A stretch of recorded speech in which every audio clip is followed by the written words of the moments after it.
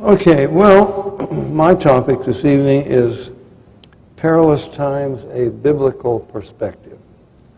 So what does the Bible say about perilous times? Well, you know where we would look. 2 Timothy chapter 3.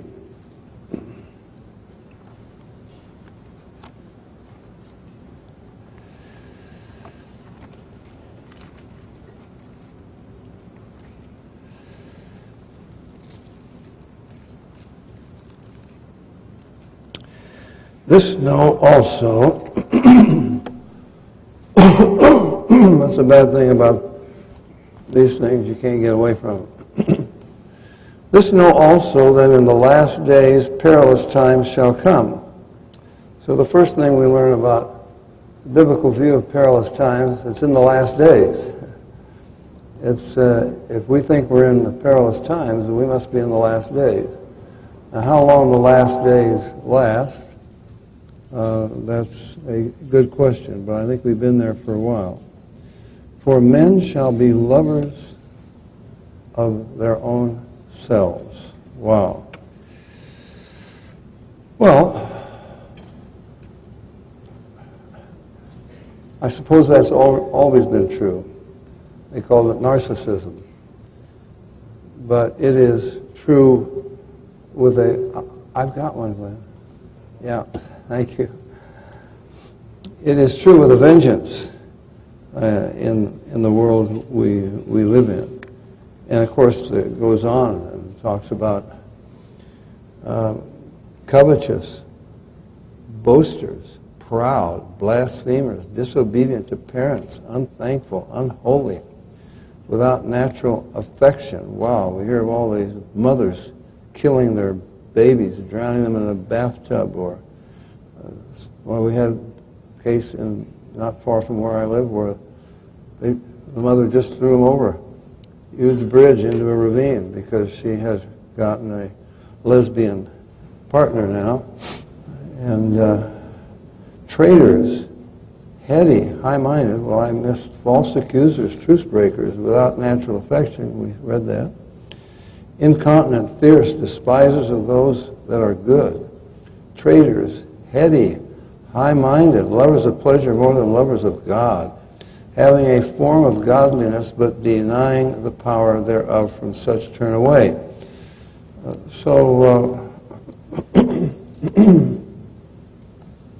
On the one hand, you would think it would say rescue them. But people that are this far gone are not easy to rescue. And you will find that out as you try. Well, we try, but we are not going to be terribly successful. The Lord, of course, would have to intervene. But it's just amazing what is going on today. It used to be recognized that to love yourself was not good. Now it's taught in the church. I'm sure you know that. We have seminars on self-love. We have seminars where they teach you cannot love God or man or your neighbor until, first of all, you love yourself. That's astonishing. That's turning the Bible upside down. Lovers of self.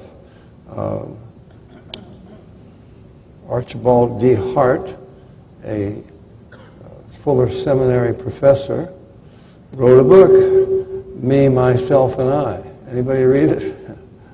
Well, you folks don't read it, but a lot of other people do read those books. And it's all about self, all about loving yourself. That's just the opposite of what the Bible teaches. It's like pouring gasoline on a fire that's already out of control. And it is so unbiblical, but this is what is going on today. Humanistic psychologists, I don't know how familiar you would be, and I don't even like to talk about these things. I very seldom think about them or speak about them. But this was the subject, the theme. I don't know if you remember the oh my goodness, the godfather, I call him the godfather of Christian psychology in America. Who am I referring to, Bill? No. This man claims to be a Christian. Narramore, Clyde Narramore. His nephew, where's my brain tonight? His nephew Bruce, thank you very much. Bruce Narramore makes it very clear. He says it was humanistic psychologists Abraham Maslow and Carl Rogers who first made us aware of the need for self-love and self-esteem. So what he's telling you is he didn't get it out of the Bible. You could have searched the Bible for 1900 years. The early church never heard of this. No one else ever heard of it, no Christians. But we learned it from the humanistic psychologists. And what it did for them, you might be interested to know. Carl Rogers, his wife was dying. And, well, you've got to be true to yourself. And she's not going to help you be true to yourself anymore, so he abandoned her for another woman in order to be true to self. He talked about the altar to self. You must worship self, and so forth. So this is the day in which we live. And popular speakers, this is Christian psychology. You might as well talk about Christian Hinduism. Psychology, and I'll tell you maybe a little bit more about it tomorrow. But who brought psychology into the church? Well, it was Norman Vincent Peale. Now, if you know a little bit about Norman Vincent Peale, well, I don't want to get ahead of myself. We'll talk about that tomorrow. But it didn't come from the Bible. That's the point. It came from the world. And the Bible tells us that the wisdom of the world is foolishness with God. We are not to consult the world. But here the Christian psychologists say, no, we have consulted the world because the world has some wisdom that we don't have. In other words, Christian psychology is based upon the belief that the Bible isn't, well, it's not sufficient. It's not all we need. We need something else. If you would, we don't take time to turn to it, but if you know John's Gospel, chapter 8, Jesus said, if you continue in my word, then are you my disciples indeed. I give you the Christian psychologist version. And you will know part of the truth. And you will be set partially free. But I can't set you wholly free because the Holy Spirit, through ignorance or oversight, has left out much in the New Testament that is essential for our psychological well-being. And we're going to have to learn that from the psychologists who are godless atheists, all of the founders. And I don't know, there may be some young person here this evening, you're majoring in psychology in university. Sorry to offend you, but you better get out quick before it's too late. And I'm very serious about that. I've talked to too many young people who lost their faith, who majored in psychology, and got all tangled up. Well, anyway, I'm spending too much time on that. This is foretold in Scripture. What has it done for the psychologists and the psychiatrists? Well, their profession, these people involved in this profession, they have the highest percentage who have been divorced, the highest percentage of suicides, the highest percentage under the care of psychiatrists, and so forth.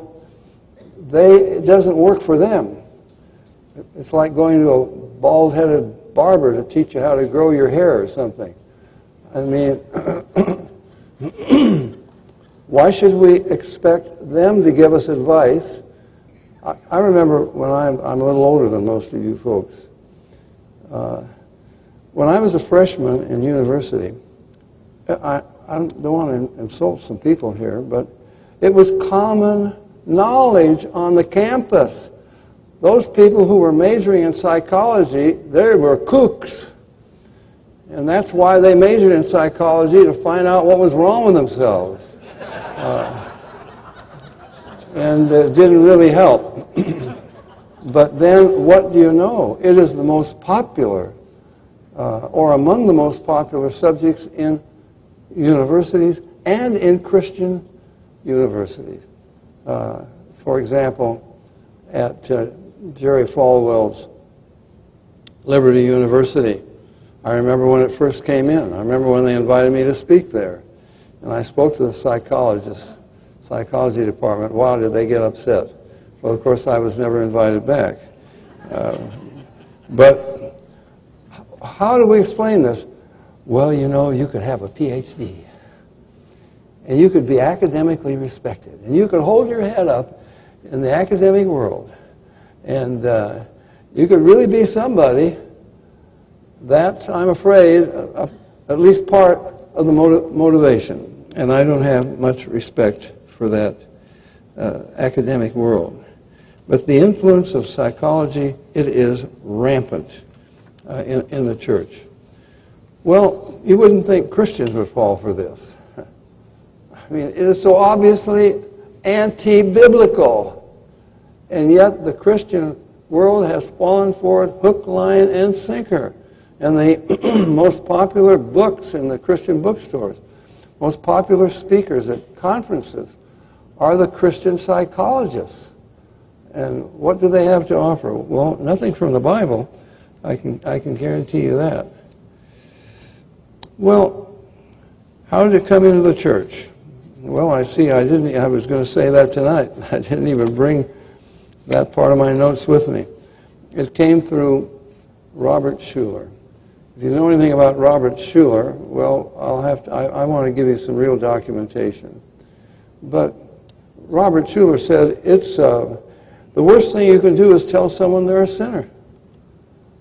Well, Christ Jesus came into the world to save sinners, so you've wiped out everybody from being saved. If you can't tell them that they're sinners, Robert Schuller says you must always be positive. Well, what does that mean? Positive, if you're talking electricity or magnetism or chemical bonding, then positive and negative have some meaning. But we're talking about truth. Was Jesus positive when he said, "You hypocrites, you whited sepulchres, except you repent, you will perish"? No, you don't use that kind of language. I mean, you know, you're not going to win friends and influence people with that kind of language. You want to be dishonest with them. You know, I'm a doctor, and someone comes to me and they've got a ruptured appendix, and I know if they're not on the operating table within 15 minutes, they're dead. But I wouldn't want to shatter their fragile self-esteem.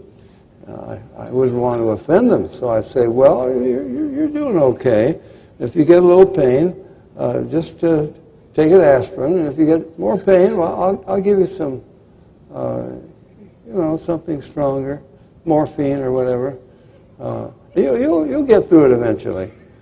Well, you're lying to them, and you're killing them. And when you lead people into Christian psychology, you are lying to them. You are denying the Word of God, and you are really putting them in danger. Well,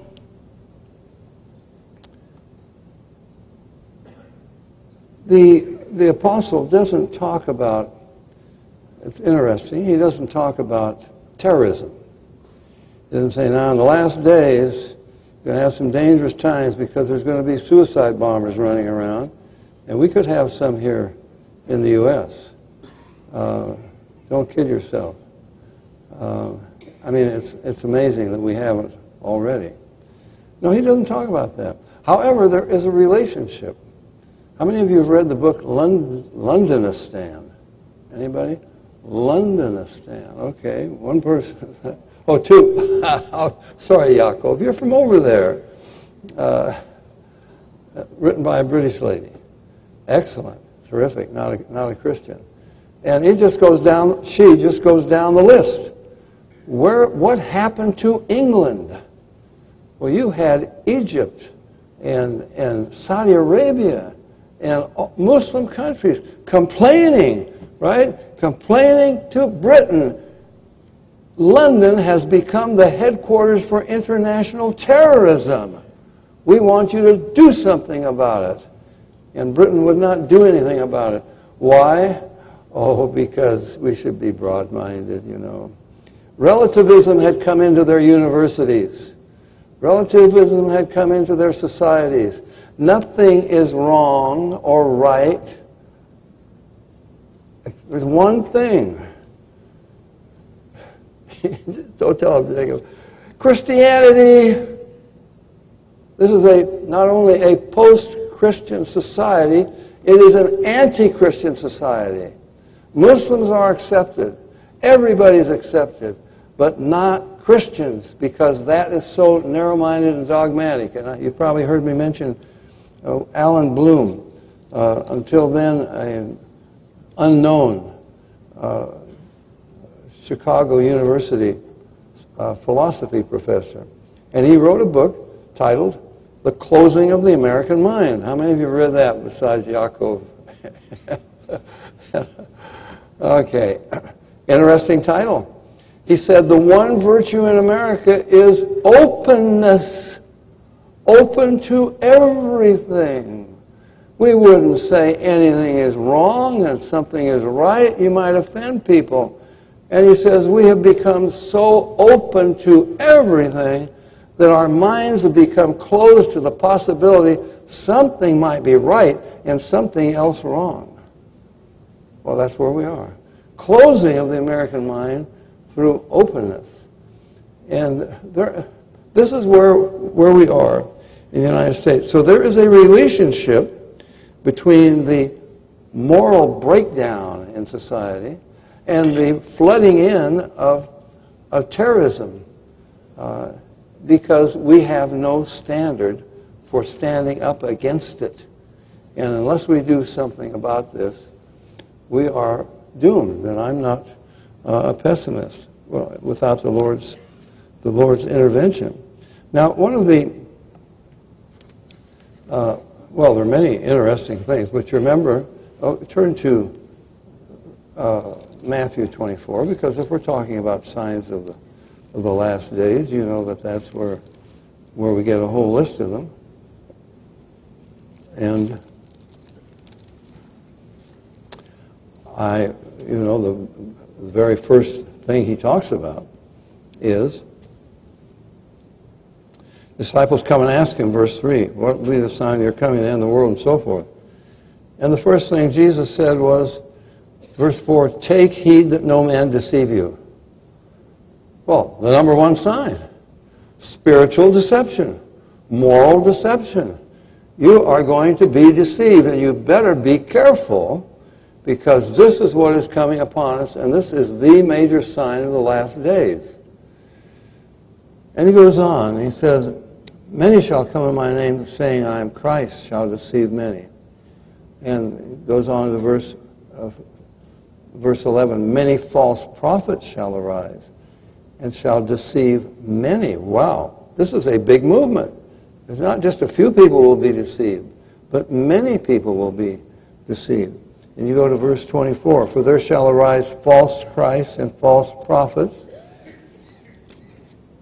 and shall show great signs and wonders. Oh, there's a signs and wonders movement coming along. Insomuch that if it were possible, they shall deceive the very elect. Now, one of those signs is rather interesting. Go down to verse 7. For nation shall rise against nation. Now, I don't know anything about Greek or Hebrew. It could just as well all be Chinese to me. But I don't, that's what I'm going to say, Yaakov. But you can look it up like I do. You don't have to rely on Yaakov. You just look it up in your concordance. And the word there for nation is ethnos. Amazing prophecy. There will be a time coming with ethnic group against ethnic group. Are we in that day? We absolutely are. Let me just give you a list of some of these. You got the Turks and the Armenians. In Kenya, you got the Kikuyus and the Luos. Rwanda, you had the Hutus and the Tutsis. In Iraq, of course, the Shias and the Sunnis. And in the Balkans, you have the Serbs and the Kosovo Albanians. In India, Kashmiri Hindus and Islamic faction against them, and so forth. There's a list of many more, but I'm going to run out of time if I don't move on. Amazing prophecy, Jesus says. Going to be ethnos against ethnos. And we see that today like we've never seen it before. But the main thing that he's talking about is moral deterioration. Now he said there would be false prophets. And the list is too long even to begin to name them, let alone describe them. But let me just give you one of the most outrageous. Pastor Hinkle was the man's name. He was on TBN. And he said, oh, a voice spoke to me. This is a prophecy from the Lord. And what did the Lord say? I'm going to rip all evil out of this world.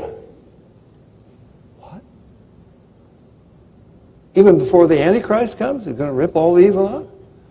I didn't think evil was something you could rip out. I thought it was in people's hearts. I mean, it is so pitifully unbiblical and irrational that any child could recognize this, any Sunday school child. All but Paul and Jan Crouch. Woo! Wow! Oh, amazing. And, well, it was confirmed by other false prophets. Pat Robertson. Well, they have wild applause on TVN. Pat Robertson, he backed it up. And others of these false prophets. Oh, yes, it's going to happen. Wow, this is an amazing prophecy. God said next June 9th he's going to rip all evil out of the world. That's pitiful. Who would believe it? I don't want to call them idiots, but they're certainly biblically illiterate and irrational. But yet, June 9th came and went, and nothing happened. And they said, yes, there was a fulfillment of the prophecy, and I won't go into all those details. What nonsense we have. False prophets. Wow.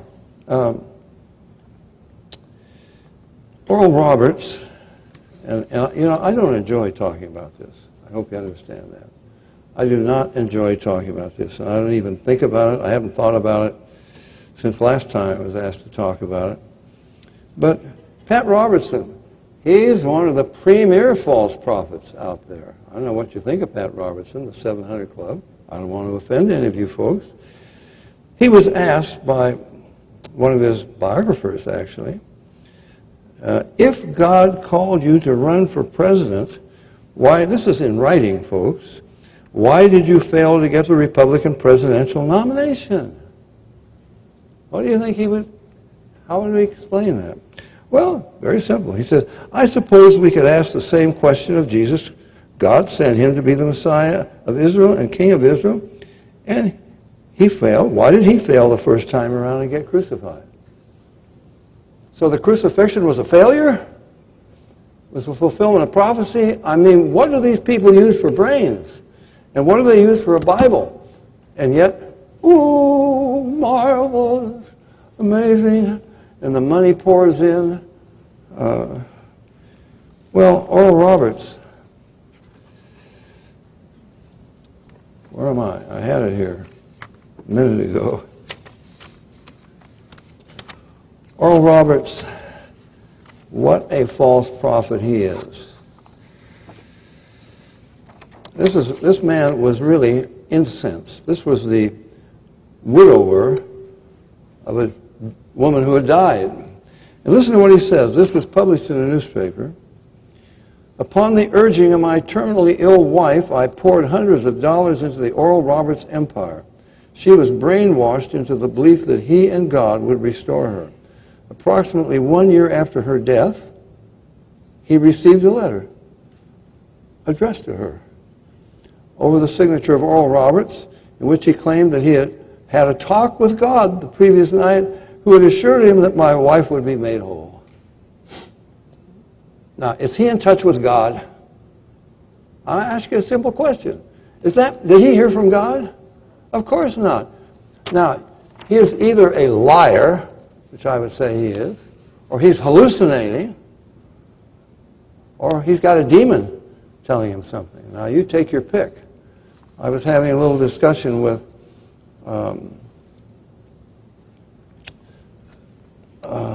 oh my goodness, where's my brain this evening? With, well, I'll think of it in a moment. That's embarrassing. You all know his name very well. He was the pastor for Paul and Jan Crouch, he said. Hayford, thank you. Jack Hayford. And Tom and I were having a little discussion with him. And one of the things he asked us was, he was not happy with what we were writing and saying, well, what about these men? Are you saying that they're not Christians? I said, let me ask you the question. Someone who teaches that unless you believe that Jesus Christ went to hell and was beaten up by Satan and almost tormented to the end, and that's the only way you get saved, you must believe that. Is he a Christian? Is that the gospel? What do you think of somebody who lies? I don't think these people even believe in God. If you really had an ounce of the fear of God, would you just make these false statements and attribute it to God? Benny Hinn says, oh, he's right in the throne room of God. Oh, yes, God is telling me now. And I could give you a whole list of his false prophecies, which I don't enjoy to do. But one of the false prophecies, this was in 1989, God is going to destroy the homosexual community in America by fire by 1994 or 95 at the latest. You folks remember reading about that in the newspaper? Was that a false prophecy? What about Oral Roberts, who says, God told me I had a 7-hour conversation with a 900-foot Jesus? It's quite a substantial hallucination, if that's what it is. Who told me that if I would build this city of faith, this hospital, which the city council said, the planning commission said, it's not needed, we don't want it. But he talked his followers into sending in millions and millions of dollars to build a high-rise with 777 hospital beds, the most that were ever occupied, 147. This 900-foot Jesus had promised him miracles, a cure for cancer. None of that ever happened. What happened to the hospital? Well, you know what happened to it. They went bankrupt. And he had to sell it off in desperation to pay off some debts. But in spite of that, well, this was God's timing. This is what he said. God showed us that this was his timing. Could you buy a lie like that? I mean, here I've got a letter in my hands. Oral Roberts has been up all night praying for me. Wow! My name's right in there in that letter. And in the process of praying for me all night, God has revealed to him 33 specific blessings that he wants to give to me. Wow! Now, of course, several 100,000 people got the same letter with their names put in there by computer. The same 33 blessings that he'd been revealed for each of them, praying all night and so forth. The man is a liar. And I just ask you again, if you really believe that God exists, and that one day you will stand before him in judgment, would you dare to tell lies like that? I don't think you would. I don't see how you could. I don't think these people believe God exists. That's my opinion, just based on logic. How could they? Benny Hinn, of course, so many false prophecies and the others, and I don't want to dwell on that any longer. Now, Christ warns of the same. You know, this is a signs and wonders movement, a false signs and wonders movement. And you know what he says in Matthew. Well, we're in Matthew 24. We can easily turn back to Matthew 7. But I'm preaching to the choir. You folks have probably been to a few of these conferences. And you haven't heard me talking about it in a long time. But Matthew 7, verse 21, not every one that saith unto me, Lord, Lord, shall enter into the kingdom of heaven, but he that doeth the will of my Father which is in heaven. Many will say to me in that day, Lord, Lord. This is many, not just a few. Have we not prophesied in thy name, and in thy name have cast out devils, and in thy name done many wonderful works? Then will I profess unto them, I never knew you.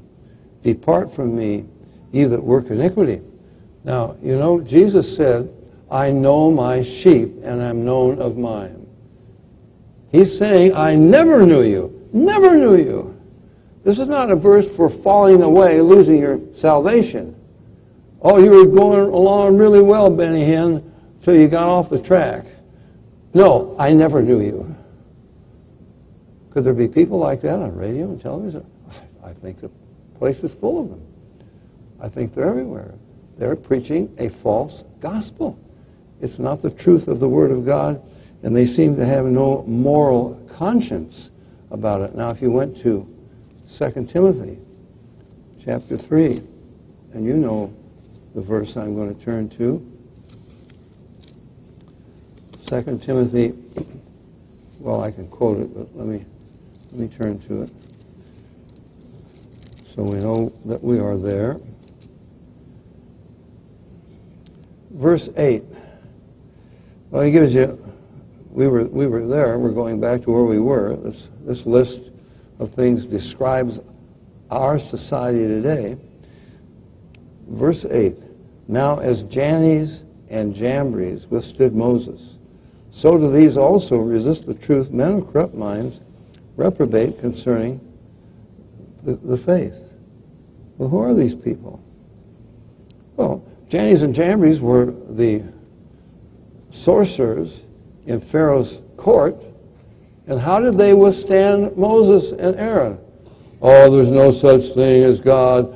We're atheists. No such thing as miracles. No. God is telling you the opposition to the truth in the last days, a major opposition, not all of the opposition, but a major opposition, isn't going to be from atheistic, humanistic professors in universities. It's going to be inside the church. Inside the church. You did it in my name. Yes, Lord, didn't we do it in your name? And what does it entail? Well, it's like Jannes and Jambres. How did they withstand Moses? By the power of Satan, they duplicated the miracles that God did through Moses and Aaron up to a point until God would not allow them to do it anymore. So we read that the opposition, a major opposition to the truth in the last days, will be lying signs and wonders. People who claim to be doing miracles, and if they're doing any at all, it's in the power of Satan. So again, the Bible agrees. We have the testimony of more than one witness. Benny Hinn can't even get his testimony straight. He's given 3 different versions. He got saved in Israel before 81. Then he got saved in Canada just after 81. Then he got saved in his senior year of high school. Well, the problem is he dropped out after the junior year, so he never became a senior. So the question is, when did he get saved, and which one of these so-called testimonies is accurate? They contradict one another. Does the man know when he got saved? Is he saved? I don't think so, for the reasons that that I've already given you. Okay, well, part of what this is all about is money. And Oral Roberts dreamed up the seed faith idea. This was Oral Roberts' invention. It's not in the Bible. He tried to justify it from the Bible, and he's the one that dreamed up the idea, you plant a seed in my ministry. Money seed, of course. And God will repay you 100-fold. Wow, that's tempting. I give you $100 and I get 10,000 back? Wow. People believe these lies. It's incredible. Year after year after year, this seed faith was picked up by all the others, the Copelands and everybody else, and now you'll hear it. Oh, plant a seed of faith in my ministry, and God will repay it. And Paul and Jan Crouch say it and so forth. Well, what does this seed reap? Well, I'll tell you, it reaps money for these phonies. I will not hesitate to call them phonies. They're frauds. And the Bible says so clearly. I've got a whole list of the mansions they live in, millions and millions of dollars. I mean, Kenneth and Gloria Copeland, wow, they've got twin jet airplanes, his and her jets. I think they're $20 million a piece. The Benny Hinn, oh my goodness. You just go, you don't have to listen to me. Google it. Just go and Google about the wealth of these people and you will be shocked. Joyce Meyer. Wow, I think her wedding cost $1 million, was it? Yeah, $1 million. Describes her gown and the diamonds, and I think there were 1,000 guests and so forth. What is this? This is the pure bride of Christ? This is depicting the bride of Christ? It is so far from being biblical. Then we have false teachers, false doctrines, the Bible says. One of the false doctrines, well, it's dual covenant. Now, John Hagee, he says, let me quote him, trying to convert Jews is a waste of time. The Jewish person who has his roots in Judaism is not going to convert to Christianity. Everyone else needs to believe in Jesus, but not Jews. They already have a covenant with God that has never been replaced by Christianity. Targeting the Jewish people for mass evangelism is fruitless. If God has judicially blinded the Jews concerning Christ, why are Christians berating them for not believing in him? Well, I guess God didn't know about this. These people come up with a lot of doctrine that God wasn't aware of. What did Jesus say? Go into all the world and preach the gospel to everyone except the Jews. Is that what he said? Because they already have a covenant? To everyone. What did Paul say in Romans 1:16? The gospel is the power of God unto everyone who believes it. To the what? To the Jew first. Also to the Gentile. Sounds like God was not aware of this doctrine. And you certainly can't find it in the Bible. I don't want to be sarcastic, but I don't know how else to deal with these people. Because how is it? They are followed by millions. The more lies Benny Hinn utters, the more false prophecies he comes out with, the larger his following grows. It reminds you of the Bible, the verse in the Old Testament where God mourns, my people love to have it so. Oh, that's what you want. Okay, that's what you're going to get. And I can tell you one of my prayers, I don't know how God will answer it because we got problems on both sides. But I say, God, please don't give America what she deserves in this next election coming up. Well, I don't know whether God has many choices, but maybe he can work something out. I'm hoping so. Well, it's a sorry scene out there. of course, they're all claiming to be God. The Bible says, you know what God says? Well, it says, what was the lie of the serpent? You shall be as God, knowing good and evil. And we don't want to be like the Mormons. Mormonism is based upon the belief, well, Brigham Young, preaching from the Tabernacle Choir, said, the devil told the truth. We don't call what Mother Eve did sin. We don't blame Mother Eve because, pardon me, we don't blame Mother Eve because that's how we become gods. The very lie of the serpent is the foundation for the Mormon church. And they're not ashamed of it. But it's being taught on TBN, being taught in Christian circles. Let me quote just a few of them. Creflo Dollar. That's an interesting name. I don't think it was original. Well, it might have been. You are God's. Spell it with a little g because you came from God. But Jesus didn't come as God. He came as a man. And he didn't come perfect. What? I mean, they utter blasphemy after blasphemy. And Christians follow them by the millions. In conversation with Kenneth Copeland, he said, quote, my whole attitude now should be that I have equality with God. What? Equality with God? Morris Cerullo, he's not going to be left out. He says, from the beginning of time, the whole purpose of God was to reproduce himself. And when we stand up here, brother, you're not looking at Morris Cerullo, you're looking at God. You're looking at Jesus. It's a miracle they're not struck down right with those words.